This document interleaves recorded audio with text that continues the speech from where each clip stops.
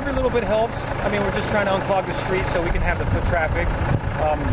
But it's just business as usual. I mean, we're always going to do this. I mean, we live on this little island. The water's going to rise.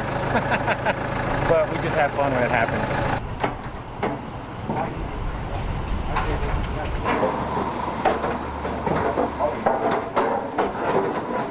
No, not too bad.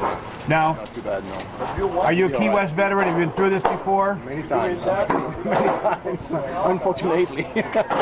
But it's not, you think it'll be not too much damage? No, I don't think so. No, lots of rain. Lots of rain tonight, starting this afternoon. Right. Yeah. But when do you think it'll be open for business again? Tuesday morning.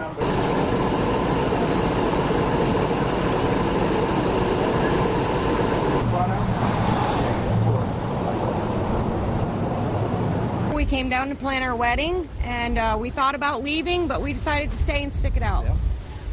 Well, I've been through Category 2 and 3, so this tropical storm, it's nothing for me. I've been through it. Probably not, but this is going to be my first one I've been through, so it's kind of interesting, actually.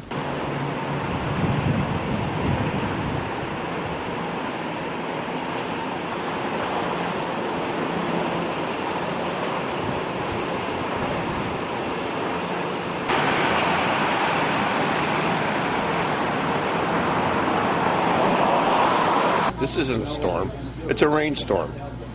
Yeah, I cleaned the gutters out. So the rain, the leaves wouldn't stop the rain from going down in the gutters. And that's it. No shutters? No.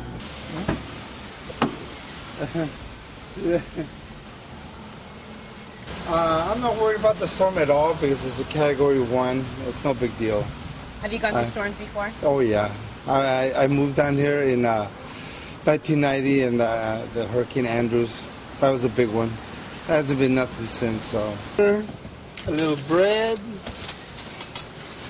bread and water, that's basically it.